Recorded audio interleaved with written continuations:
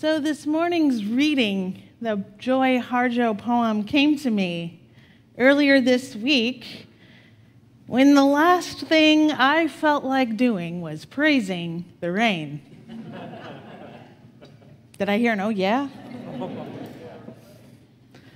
But it's easy to praise the sunshine, right? This is what prayer asks of us, to praise, or at least to face head on something we might rather condemn or curse. Perhaps, like many of you, I have not always had a relationship with prayer. I have not always understood how or if it would ever be useful to me. See, I was raised in a humanist, staunchly humanist UU congregation in Chicago. I don't think I ever even heard the words, "Let us pray," once throughout my childhood in Chicago's West Side. That may sound amazing to a room full of Southerners, but I don't believe I ever heard those three words. It wasn't until I moved to Knoxville, Tennessee for middle school and high school then that I experienced, honestly, social persecution because I did not attend the prayer meetings at the flagpole before school. I didn't stand for the Pledge of Allegiance, which was somehow related to me, to a Christo-nationalism that I proudly rejected. And I didn't join the Fellowship of Christian Athletes, though I was a starting varsity athlete, nor did I join Young Life, the Christian youth group of the popular and the beautiful. Instead, oh yeah, someone else relates. Instead, proclaiming my humanism, I spent my lunch hour organizing letter-writing campaigns to free international political prisoners in my role as president of our school's chapter of Amnesty International. Meanwhile, at home, my family of 6 gathered for a raucous, politically engaged, home-cooked dinner 7 nights a week. Even though my mother was in seminary, we never, ever prayed. Nor did we observe basic table manners. But the gathering, she's hopefully not watching, but the gathering of the family was sacrosanct. We were allowed many freedoms as teenagers. One rule above them all: don't miss family dinner. Looking back, while I appreciate the ritual of our gathering, I wonder if we missed something by never praying. How might it have changed the quality of our dinner discussions, which were the laboratory in which our ever-evolving identities and opinions were tested? I did not pray, not really, until I eventually faced my own deep struggle with multiple miscarriages and the hellish uncertainty of fertility's race against time. Even then, it was mostly a confusing, desperate request for intervention of some kind, some great hand to reach down into the anxiety spiral I had fallen into that might pull me back out or at least throw me a rope. Then, in seminary, I really learned to pray. I mean, the form of it, the proper way to address a deity. But it was all fumbling and foreign.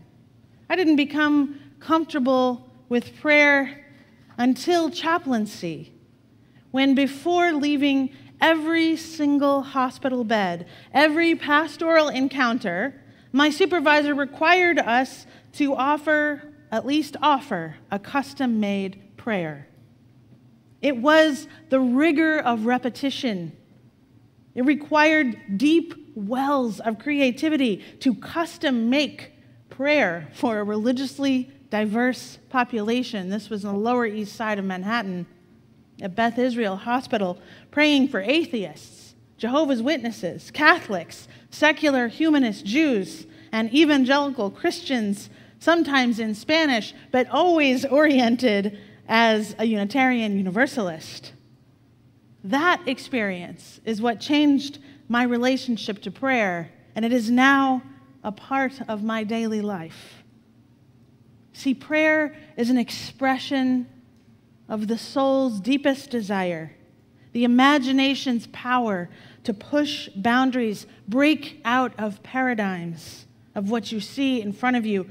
Prayer is a chance to sink in and really listen to what desire is deeper and more central to who you are and what you are here to do with your one wild and precious life.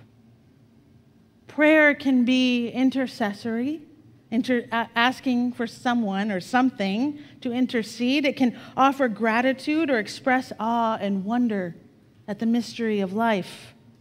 I think of the act of prayer similar to the expression of love. There are so many kinds of love. I was thinking about it this Valentine's Day week. Love of music or art. There's love of a hobby or a sport. Love of the natural world. Love does not require a partner.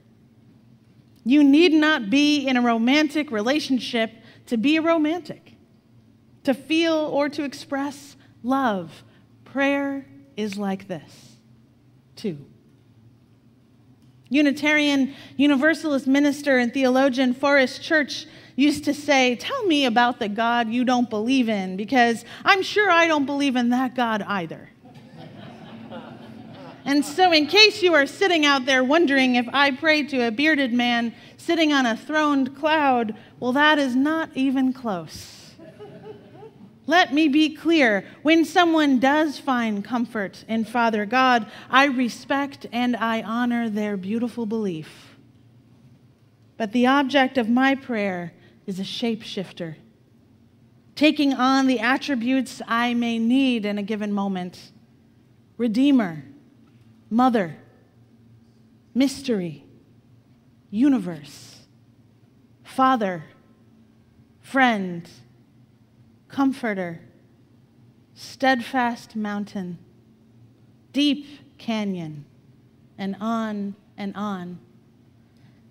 Even when I pray an intercessory prayer, I pray for something that is possible. I will not pray for someone to be miraculously healed. That's not a promise I can make, but I will pray for the doctors to be wise and holistic in their thinking, for all the healthcare professionals to do their absolute best, most careful and most caring work for this patient.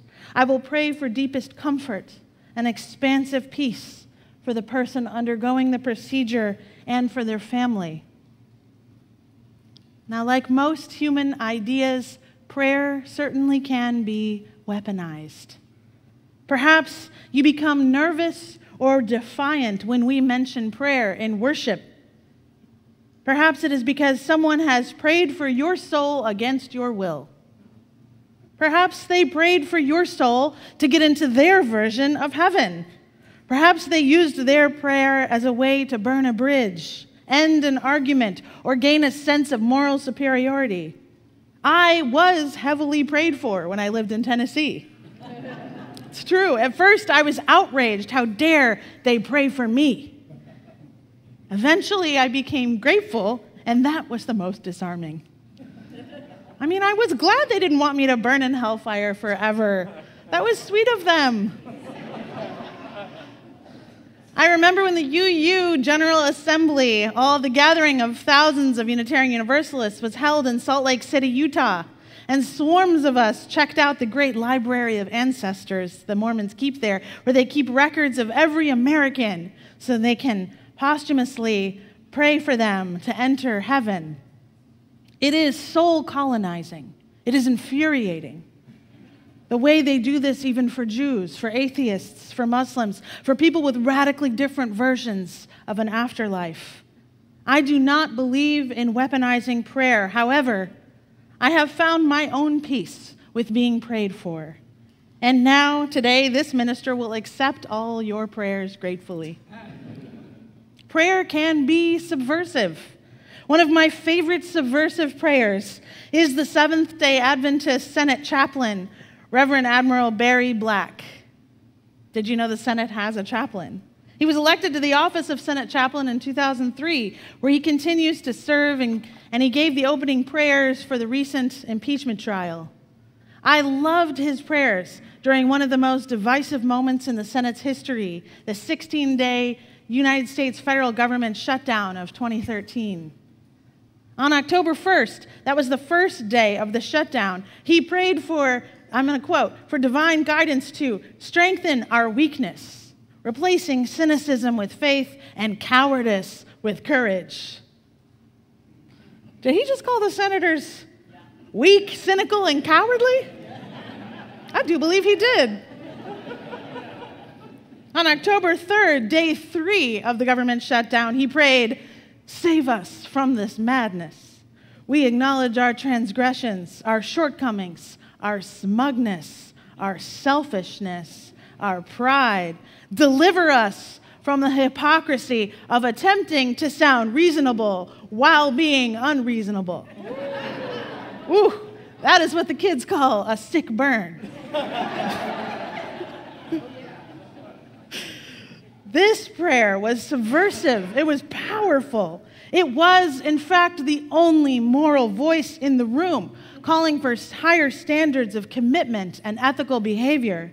It was a voice that held special power because many of the hypocrites he referenced would use religion as their basis for cynical power plays.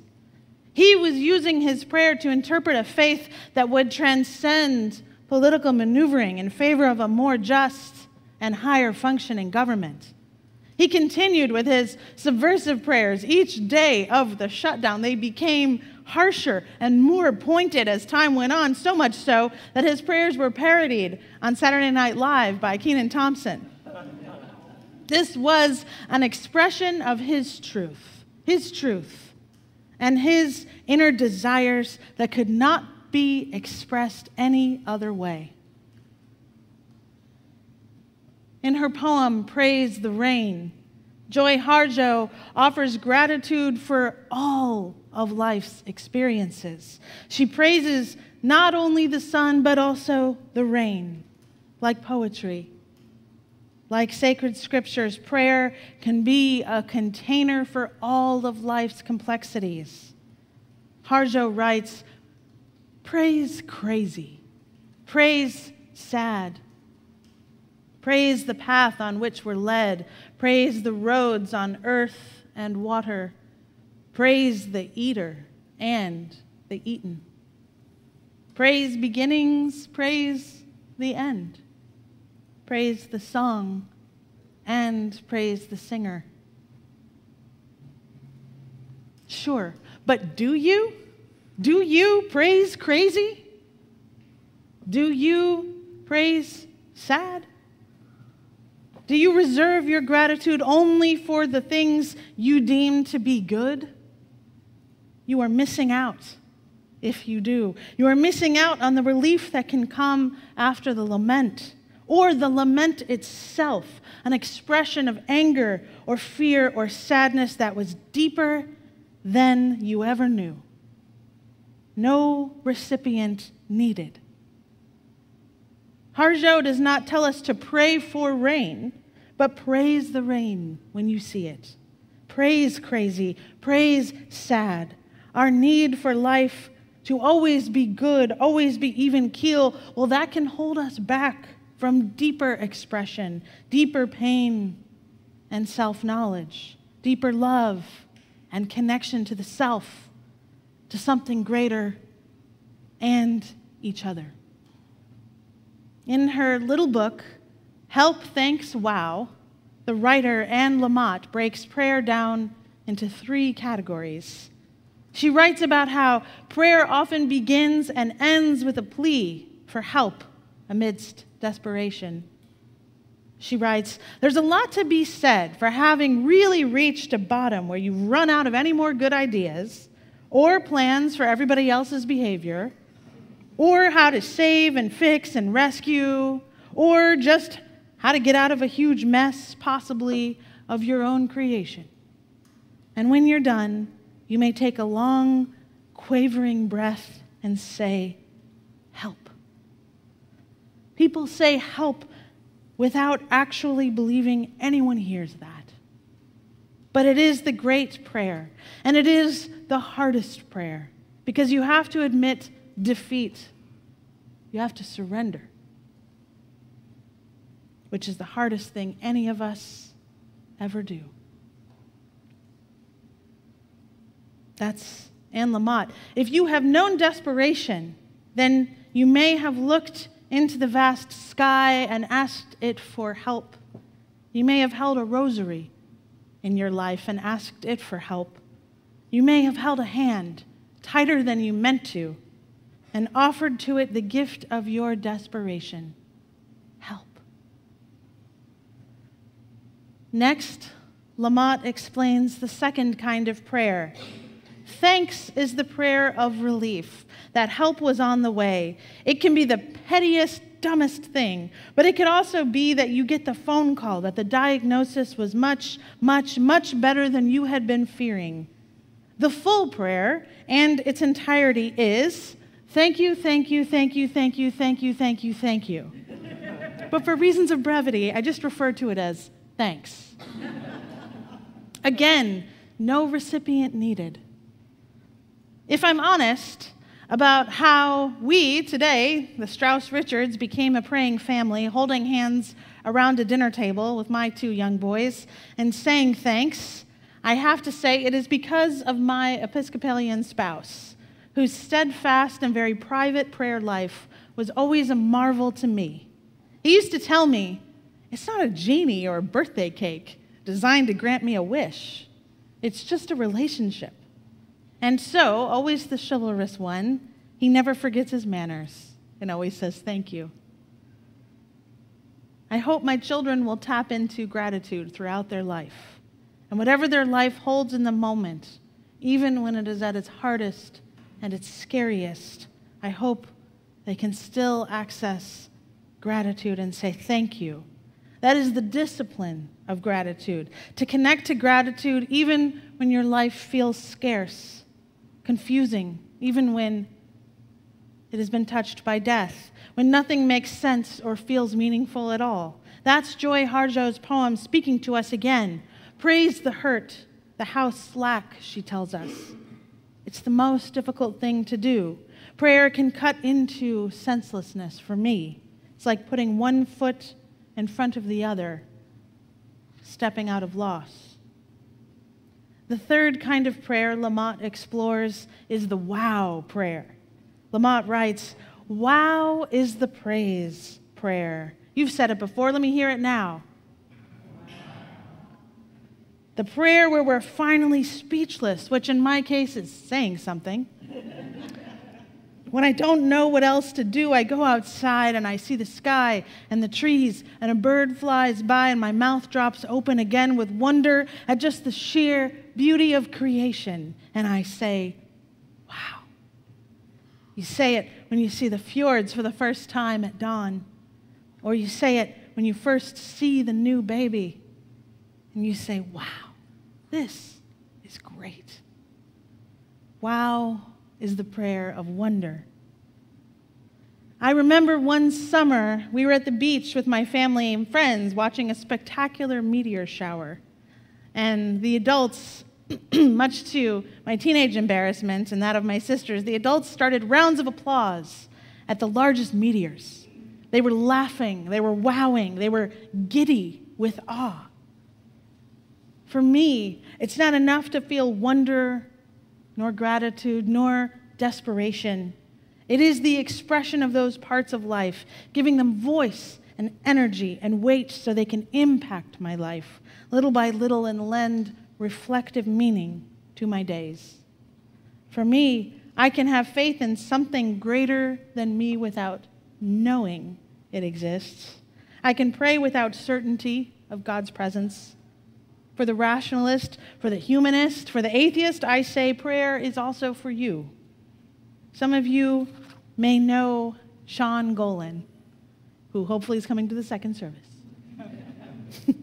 He grew up a UU right here at UUCA his whole life, and he now serves on our board of trustees and in our young adult group. Well, years ago, I learned that Sean wrote a personal Unitarian Universalist humanist companion to the Lord's Prayer. This has been meaningful for him since he wrote it, and I share it with you now with his permission. O universe, greater than all of us combined, which we sanctify with our thoughts and deeds, let me know that in the end, we will all see and understand each other. Help me accept and embrace this day and be thankful for the life I am blessed with. Help me remember we all make mistakes and we are all imperfect. Help me be strong enough to let my frustrations and anger go with my breath. Help me forge the path forward through forgiveness and resist the temptations of vindictiveness and self-righteous judgment. Help me. Help remind me to use my thoughts and actions to further my understanding and to lift myself and others up by bringing more love into the world. Amen. May it be so.